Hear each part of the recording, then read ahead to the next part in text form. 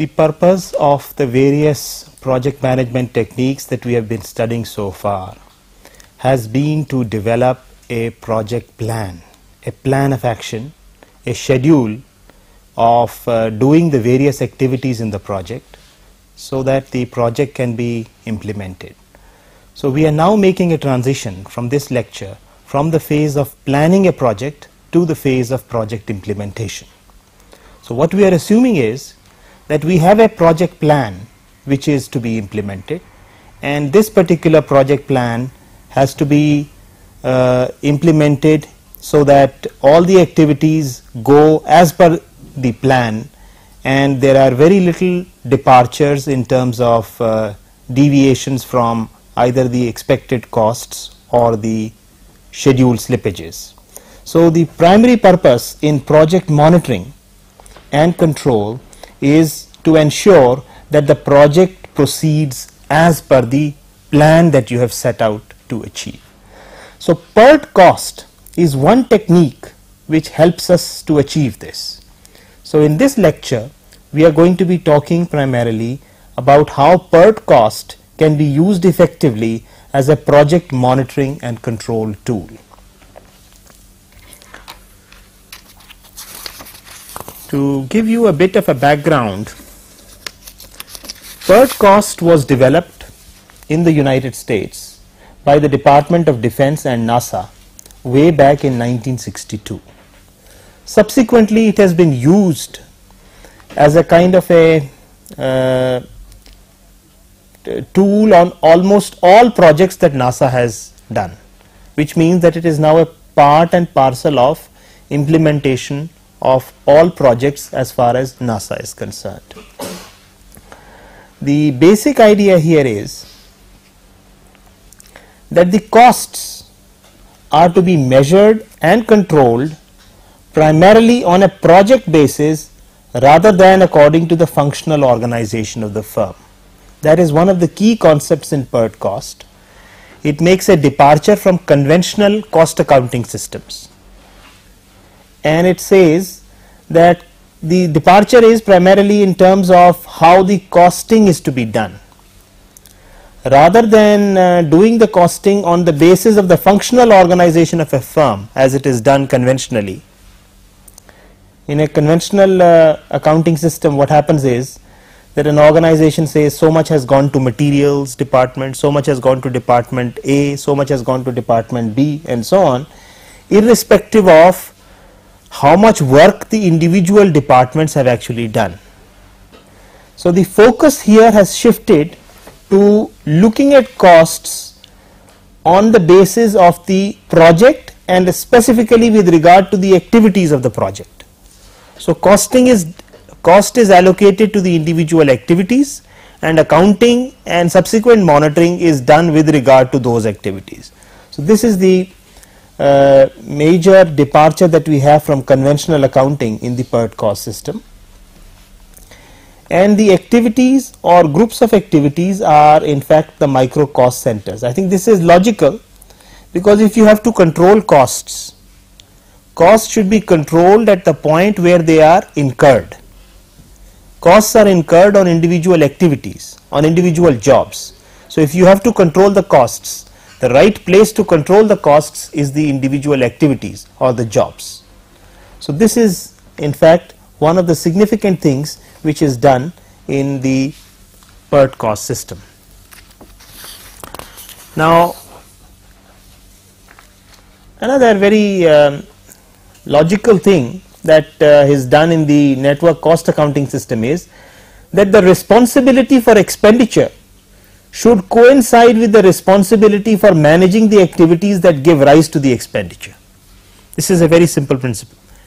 If I am responsible for doing something and I have the budget for that thing, then both the responsibility for the expenditure and the responsibility for doing that job should lie with me. Unlike a situation, for instance, in typical government departments here, the sanctioning authority is located somewhere in some building, they sanction the money, and immediately after sanctioning the money they forget about it till the end of the next financial year, and the money comes to somebody who has the responsibility for doing the job. So when you segregate the responsibility for doing the job and the responsibility for that sanctioning that money, then of course there is a greater likelihood that the job would not be done as per schedule, isn't it? So this is one thing here. What it's saying is that if the project manager gets a certain amount of money for performing a certain activity, he is responsible for that activity, and he should be caught if he doesn't do that activity as per the plan. That is the kind of thing. So there is this binding of the responsibility for both the expenditure and the responsibility for managing the activities. Both of them should go together. And of course it is strange that one who sanctions the expenditure has nothing to do with the activity implementation and actual cost control. In fact, this is one reason I think for the inefficiency of most of our government and public sector departments. So keeping these basic principles in mind, the PERTCost system uses the notion of work packages to define the various stages in which the project ought to be monitored, and also the manner in which it ought to be monitored. Now what is a work package? A work package is nothing but a chunk of the project, a part of the project. It could be an activity or it could be a set of activities. So a project can be divided into work packages in various ways. We had seen this when we were talking about the work breakdown structure of a job. You can divide a project into individual work packages in a variety of ways, just as you can cut a cake into a number of pieces depending upon the usage. You can cut it into 4 big pieces, one for each member of the family maybe, or you can cut it into 20 pieces and so on. So it depends. So in the same way, what would happen if we divided into too many small activities?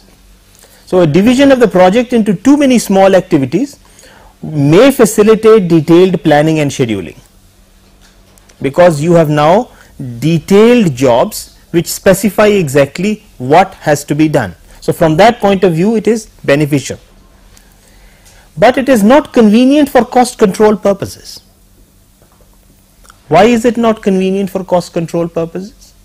Obviously because if you have a project, let's say, which whose total cost is 1 crore, and you have small activities which cost 8 annas, 1 rupee, 2 rupee, the number of activities that you will have will be phenomenal, and keeping track of all those activities would be an enormous job in itself, and therefore accounting would become very, very difficult for such things, isn't it?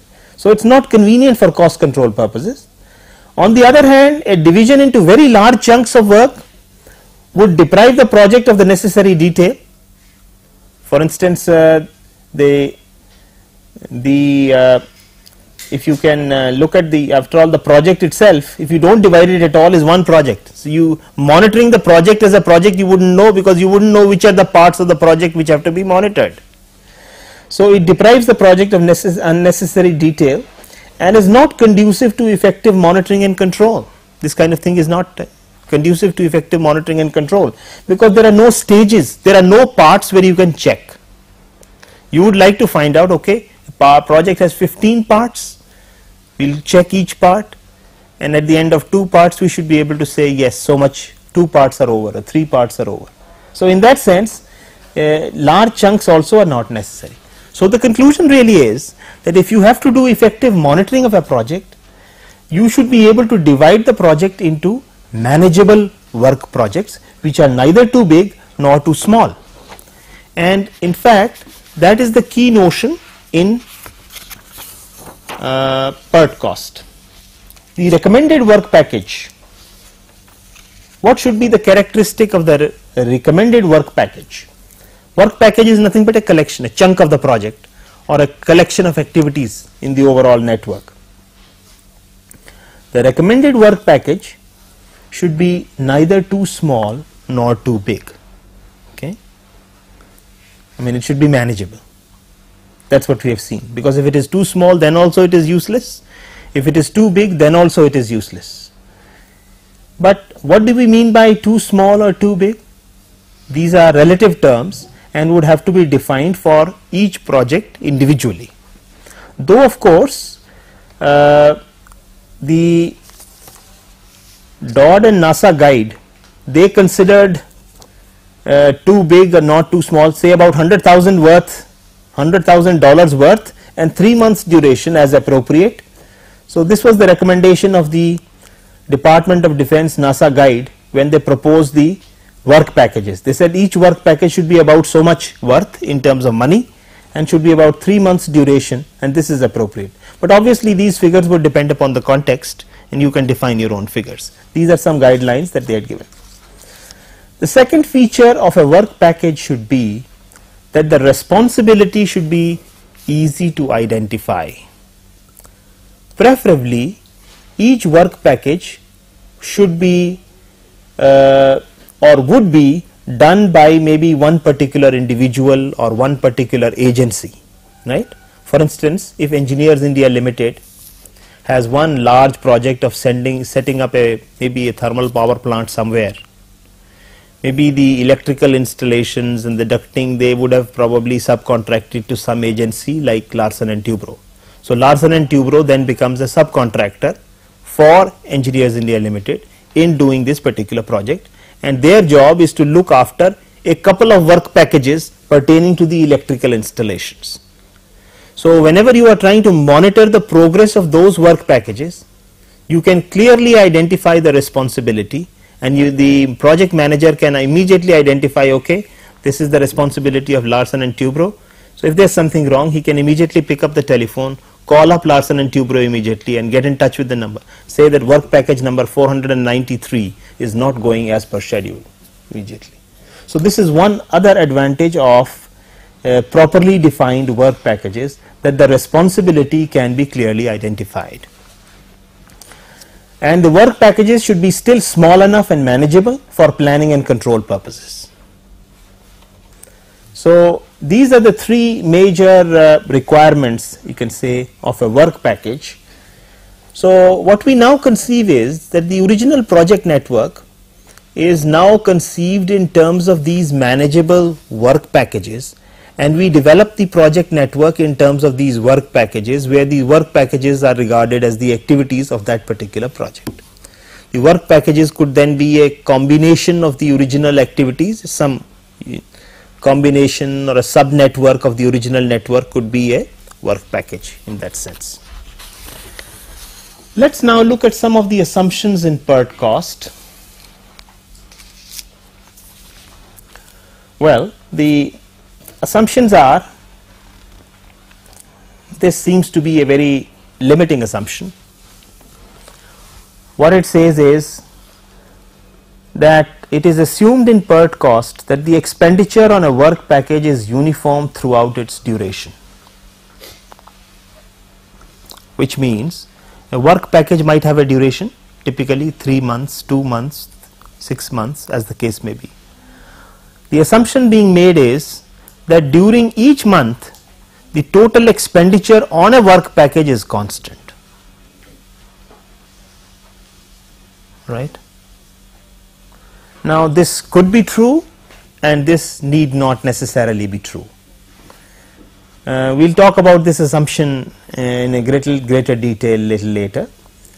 So this particular assumption may be reasonable as a number of activities are included in the work package.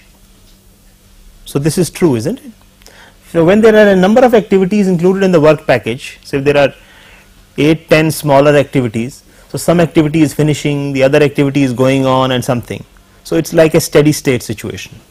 It's like trying to say, when you're talking about population control, total number of births is equal to the total number of deaths. So some number of activities are being finished, new activities are being added on. So on the overall population remains constant in a city or in an overall institution. That's the kind of thing that we are trying to say.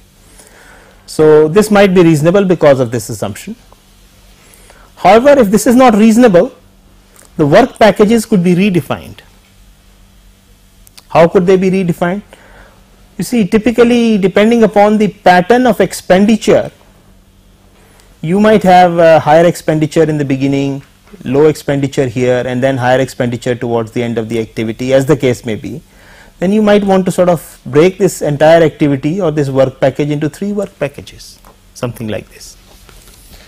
Let's look at this problem in a little greater detail, and let's try to see how the spending typically occurs in an activity, in a project, in a say if I plot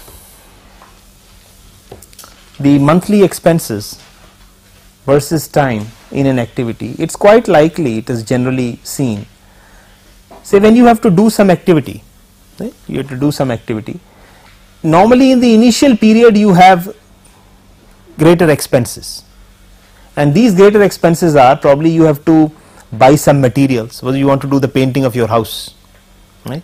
So for doing the painting of the house, initially the person who is going to do the painting, your contractor will tell you buy the paint, buy this, so your expenditure will be pretty high in the beginning. Once you have given him all the stuff, the pattern of expenditure will come down, and typically it will be at a low level as the project, as the activity proceeds.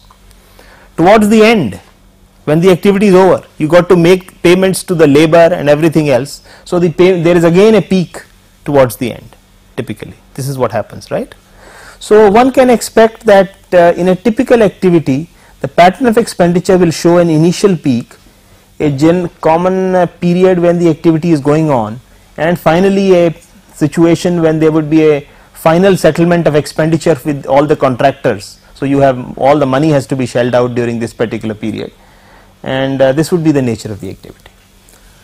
Now one thing is, if there are a number of activities of this kind, then each with its own peak, quite likely that all of them added together will give you a uniform peak, and therefore the assumption that you have made in the PERTCost about uniform pattern of expenditure would remain valid.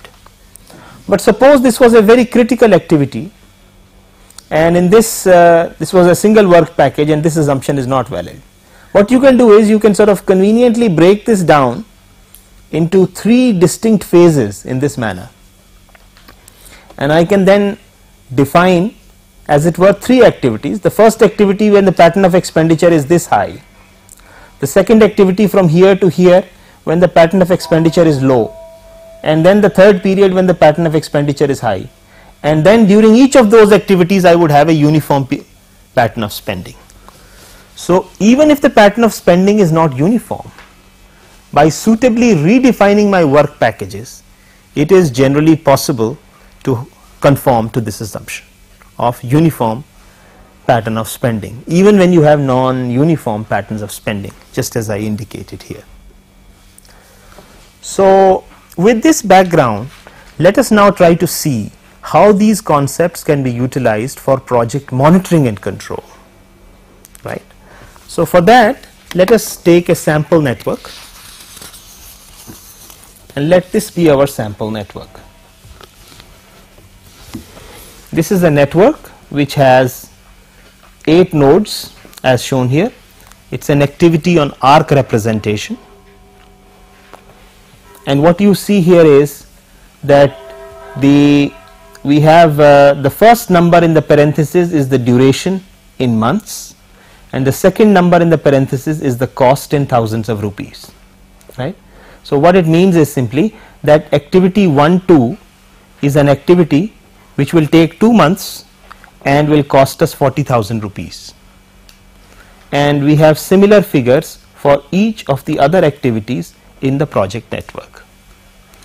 Now you imagine that these individual activities are nothing but work packages. That means we have already considered and maybe combined certain activities, and these are the revised work packages which have to be monitored and controlled as far as the project is concerned. Okay. So what we can do is we can very easily find out the duration of this project. How can we find out the duration? It's very simple. We can do a forward pass, right? So let's do a forward pass. For instance, this is time 0 for the project, and this is 2 months, and this is going to be 2 months again. Then coming to node 5, this is going to be 4 months, Coming to node 4, this is going to be 6 months.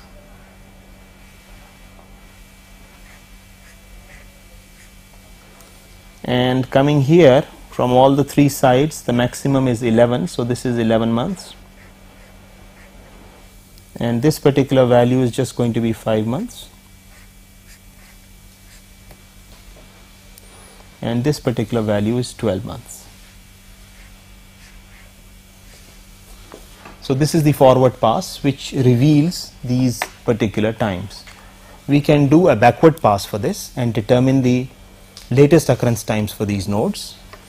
So you can find that this is 12 months, latest occurrence time. This is going to be 12 minus 5, which is 7 months. This value is going to be 12 minus 1, which is 11, which is going to be so much. And then 11 minus 5 is 6. 11 minus 3 is 8. And then for node number 2, it's going to be 8 minus 2, which is 6, and of course here you get 2, so 2 is the smaller value. You get this value here. Similarly here, 11 minus 4 is 7, and 7 minus 3 is 4, so this value is going to be 4. And what you get from here is going to be simply 0. We have just worked out the earliest and the latest occurrence times, and what you can see from this particular problem is that the critical path, for instance, is going to be this one.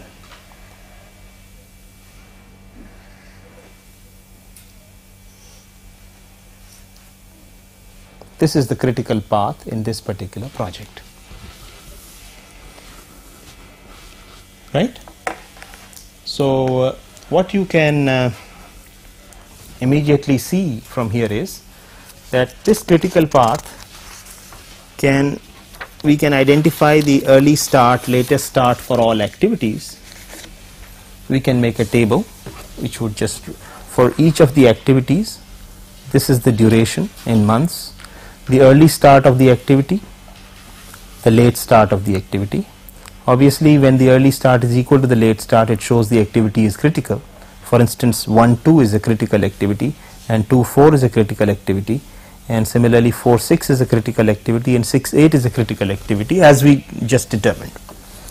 And the total cost in thousands of rupees is known to us for each of these activities, so we just write it down. Then what we do is we compute the cost per month. Cost per month is obtained by dividing the total cost by the duration, because we are now making an assumption that if this activity costs 40,000 rupees, it means in each month you are spending 20,000 rupees, and so on.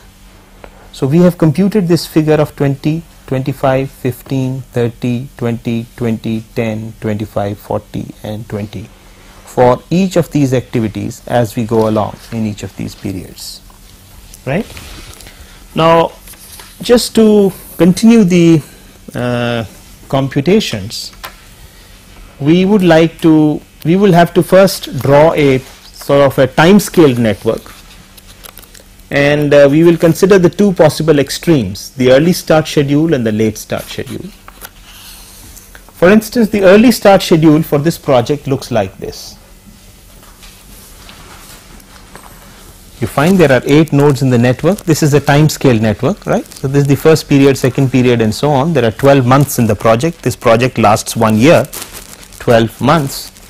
And what we have is, if we follow an early start schedule, then these are in fact the floats associated with tasks 2, 5 and 5, 6, right?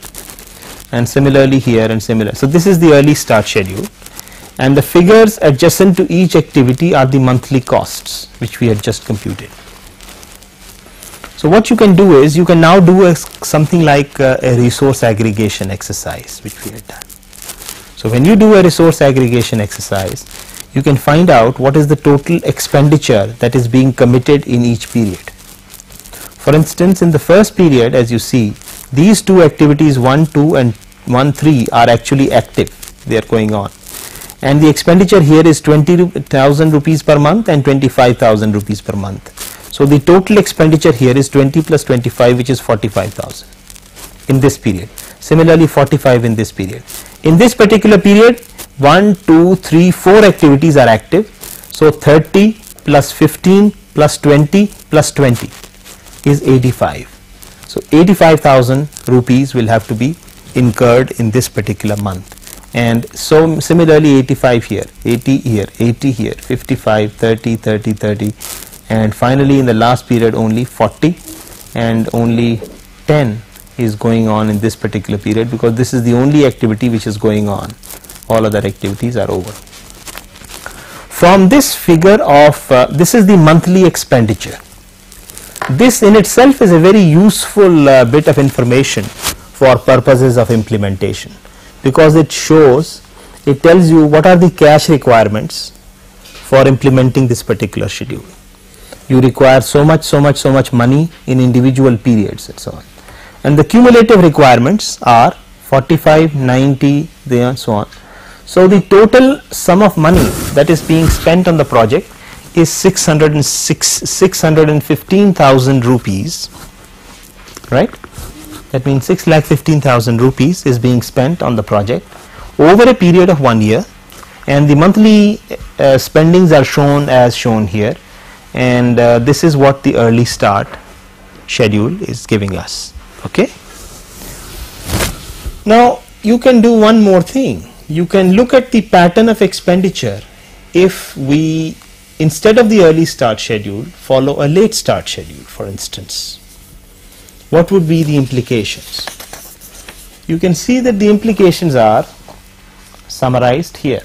We draw a time scale network on a late start basis. Here all the activities are shifted as late as possible. So you have the dotted lines here prior to the activities. So most of the activities are going on towards the later period. So what you find is now, for instance, that during this particular period you have a number of costs which are sort of going on, and these costs typically are only 20 here, 20 here. Mind you, this should be a dotted line here, because this activity takes only 2 days. It's the latest possible schedule. So this is actually a dotted line, really, this one, this one.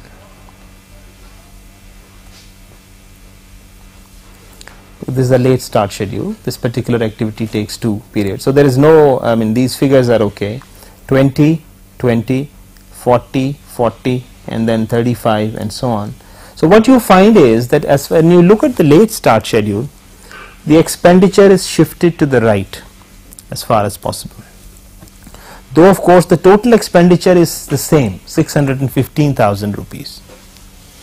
You see, the difference is only in terms of how you incur the expenditure. It's like trying to say, suppose you have to get something done in your house. There is a man who comes, he says, I'll charge 100 rupees for this. One possibility could be he could charge 100 rupees in advance, so on. That is something like the early start schedule. And the late start schedule is, I will do the job, and at the end of it I will charge 100 rupees. So both are charging 100 rupees, but it's the timing of the expenditure which is really different. Okay. So something similar is happening in this particular example, where you find that in the late start schedule the total expenditure is the same, but the timing of the expenditure is very, very different. Now the question therefore is, if we now plot this information of cumulative costs on a graph, the graph looks something like this. At every month we have 2 values. The upper one is the early start cost corresponding to the early start schedule, the lower one is the cost corresponding to the late start schedule. So for each of the 12 points we have these 2 points, and so what you find is that the cumulative expenditure is much higher at every point of time in an early start schedule. You see, what it means is, it means simply this, that at the end of the 6 months, here you have spent something like 405 kilo rupees, whereas here you have spent only something less than 200 rupees so far. So you have greater money in your pocket when you are doing a late start schedule, right? It's like trying to say, if I have a 100 rupee note and I have asked that man to do the repairs, if he charged me in advance, I would have lost the 100 rupees note right away. But if I pay him at the end of the job, I retain the 100 rupee note till the end of the job is over, so I will remain richer till the end of that time, and I can earn interest on that money for a longer period of time. So really speaking, the total NPV of expenditure is going to be lower when you are doing a late start schedule as compared to an early start schedule, which means that if you have to raise the capital through an equity loan, or you have to raise the capital from a loan from a bank, you will have to take a lesser loan if you follow a late start schedule as compared to an early start schedule by virtue of this particular fact, right? So the question that naturally one has to answer is, out of these two schedules, which one is a better schedule to adopt for purposes of implementation? Both schedules give me guarantee that the project is done within 12 months if you follow those schedules, but which one is better? Yes, any responses to that? Somebody would like to say which one is better? Should we follow an early start schedule or should we follow a late start schedule? Late start. It depends, because you are doing activity at the late, means if it gets postponed by some one day, that will incur your cost. No, where is the cost? I mean, early start gives us more time, like on nodes. Precisely. So as you very rightly identified, the late start schedule will give us a lower value of the NPV of expenditure. So if you want to minimize your costs totally, the late start schedule would be the ideal thing. You can't have a cost lower than the cost that you get in a late start schedule. But what happens in a late start schedule? Late start schedule, you have postponed all activities to their latest possible value, and therefore you have no slack available in case an emergency occurs or something happens. You cannot postpone any of the activities any further, and therefore if you are operating in an environment where there is no risk, where all your suppliers are very reliable, that means if you are operating in a Japanese environment where just in time system. So late start schedules are just like just in time system in the Japanese context, and what it means is that you have, in this case, suppliers will come on time, everything will happen as per time, and therefore things will go on and very good. So in that case the late start schedule is very good. But if you operate in a chaotic situation like we have in many situations in our country, in India, what happens? You have kept a margin for something, the supplier tells you, we cannot send you the material today, something has happened, there is a strike in the factory, it will be delayed by 2 days or something. Now if you are following a late start schedule, it would mean that your project would slip by 2 days. But if some of these activities had floats which you have not utilized, you could absorb some of this uncertainty through the slack. So really speaking, an early start schedule gives you a lot of buffer, gives you a buffer to act against uncertainties, and you can utilize this buffer. What you can say is, the additional cost in the early start schedule is only because you are providing this additional buffer to guard against uncertainties. It's very much like, you take the example from inventories. Just in time manufacturing says don't keep any inventories, so you don't keep any inventories, and it is okay as long as everything is reliable.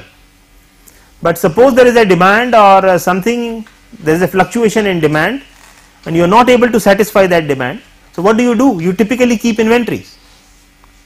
So inventories are useful in situations where you have uncertainties. Similarly, the early start schedule is useful in situations where you have these kinds of uncertainties and you want to guard against those uncertainties. So really speaking, you can, if you are a perfect just in time type of environment, use the late start schedule. If you have lot of risks and other things, use the early start schedule. If you are somewhere in between, then you can choose one of the many possible schedules in between this region. This region in between is the region of feasible schedules. How? Because instead of shifting a job entirely by its total float, you can shift it by only 1 day or 2 days, 1 month or 2 months. You can have some intermediate schedule, and that intermediate schedule will be between this. So you can have a compromise between an early start schedule and a late start schedule depending upon the context. So what really happens is that based on considerations like these, you can select either an early start schedule or a late start schedule or any schedule in between for purposes of implementation. And the schedule that you have chosen would obviously lie between these two limits in terms of the total expenditure. So now let's assume that we have chosen a schedule. The schedule is chosen and we now go ahead with the process of monitoring and we want to implement this process. So how do we go ahead? Project monitoring basically means we are concerned about three things. We are concerned about the performance of the project, that things or activities are being done as per specifications. They are being done at the appropriate times and we are doing them within the cost. Now, how do we take care of this? For the three indicators of project progress, that is the performance, the time and the cost, there has to be a common reference for purposes of measurement and comparison. The important thing is a common reference. And this common reference is nothing but the original plan or the budgeted cost and value curve which we just determined. So what we just determined in form of the budgeted cost and value curve, that is either an early start schedule or a late start schedule or any schedule in between, that serves as a common reference, and this is used for finding out how the project is performing as you keep going on. So that's the important yardstick. Now, how exactly do we do the monitoring? How exactly do we go about monitoring the whole thing? Let's look at that. Basically, we look at three curves. The first curve, which we denote by capital A, is the budgeted cost schedule, and that is shown by a solid line here, and this is that portion of the line which we just constructed for an early start schedule or a late start schedule or whatever it might be. So we have the budgeted cost schedule. So this is the budgeted cost schedule curve, and A, small a, is any point on the curve capital A. That's the notation that I am using. So this is point A. So if this is time now, what it says is that the budgeted cost of the work completed by this particular time should be A. That's what it is saying, this small a. However, the actual cost incurred till date is this dotted line. So if you keep on plotting the dotted line, probably the actual cost would be something like B. And obviously B minus A is not the increase in cost. Why is it not the increase in? This is the budgeted cost and value curve. We should have done work up to value A and spent money equal to A, but we have spent money B, which is higher than this. But it all depends upon what you have done with that money. So we have the third curve here, this particular curve, which is the value of work completed till date. So what we find is that today we assess the situation on the project and find out that only C worth of work is done. So really speaking, the overrun in cost is C worth of work is done and we have spent B. So the total overrun in cost is B minus C, and this is the value of the work done. B minus C by C is in fact giving you a value of the cost overrun for the project. So this is the formula that you will use for determining the cost overruns, right? B minus C by C, and if this value is negative, it shows that there is an underrun. That means you are lower than the cost. Similarly, let's try to see how you will measure the time overrun in a project. Again, for a time overrun, what really happens is the time overrun is nothing but the horizontal distance between curves C and A. This is C and this is A. How? This is time today. Today I have done this much value of work. If I project this horizontal line, this intersect this budgeted cost schedule at this particular point. So it shows that this much value of work should have been done actually at this point of time. So this horizontal distance between today and this point, between C and A, actually tells you how many months behind I am. So really speaking, it is the relative placement of curves C and A. If C is below A, it shows that I am behind schedule. If C becomes above A, I am ahead of schedule. Right? So you can measure this by this horizontal intercept here. So this is the manner in which we can determine the two most important parameters, namely time overrun and the cost overrun for a project. Now there are some cost schedule control systems, which is essentially these cost schedule control systems criteria,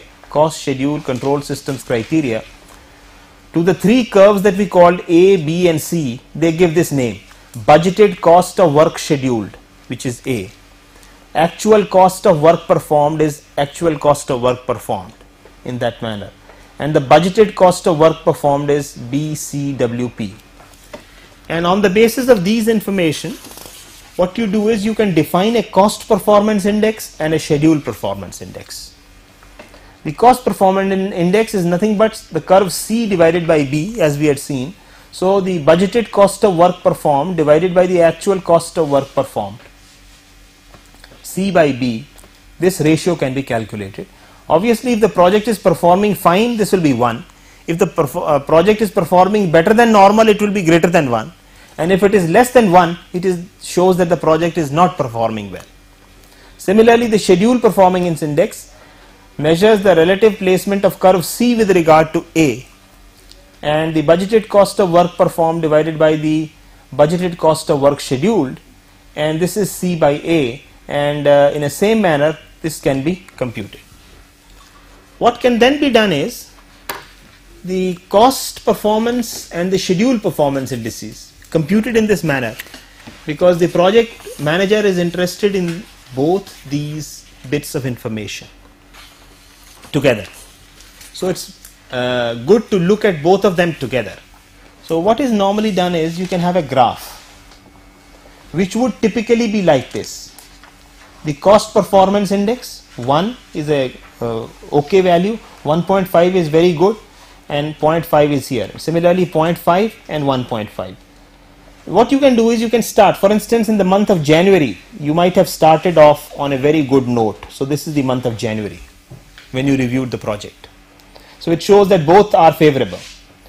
What can happen is that in the month of February, when you probably move to the marginal zone, which means that you are still good on the schedule performance index, but on the cost side you have dropped below average, below the normal value. Then in March you might go something like this to an unfavorable situation. Then you might go in April to something like this. Then in May you come here. Then in June you could probably be here. Then in July you could come here. Then in August you could probably be moving here. And then in September you could be moving here.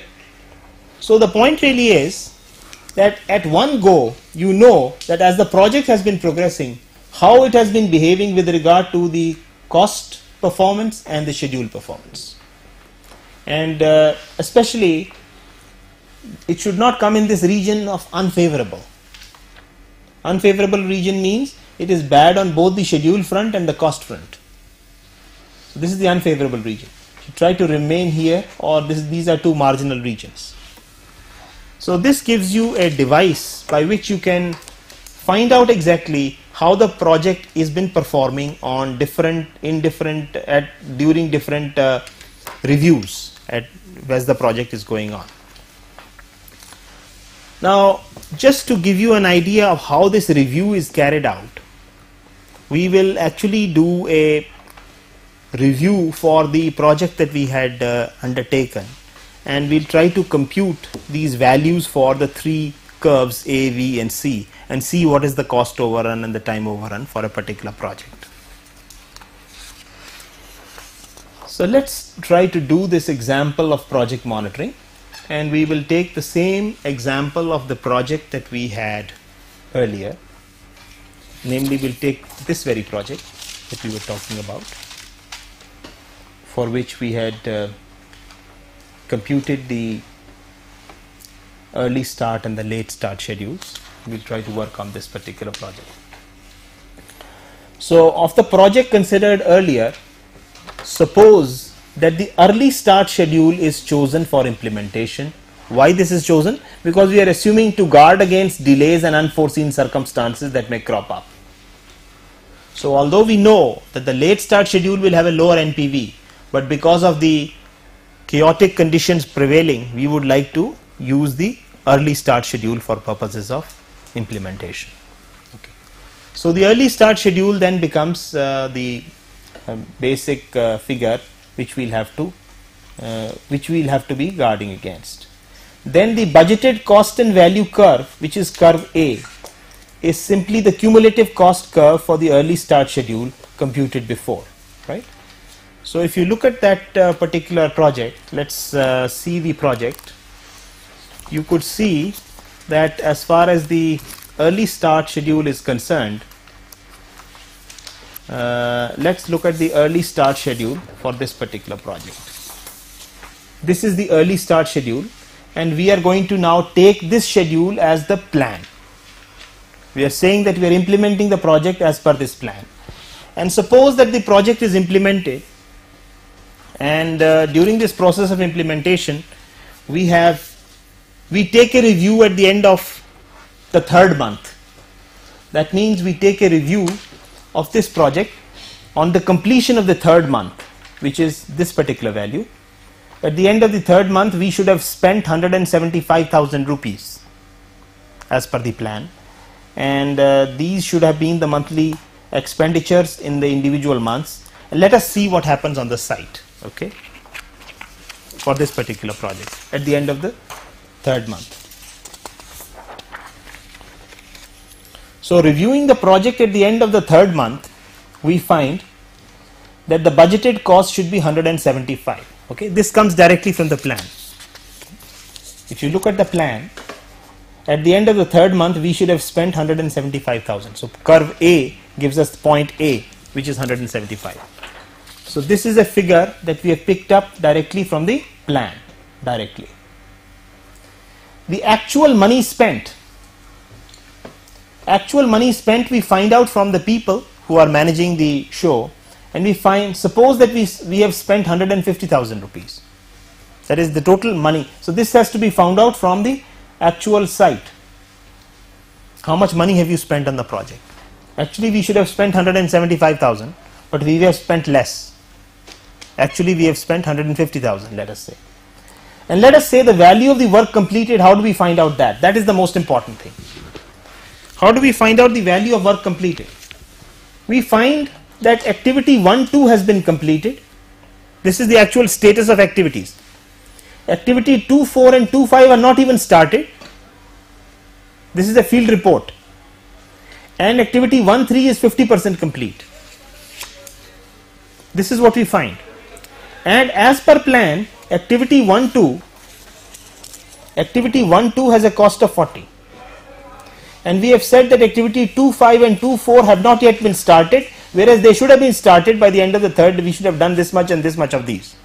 So these are not yet. And activity 1-3 is this one, and this is only 50% complete. Out of 2 months worth, it's only 50% complete.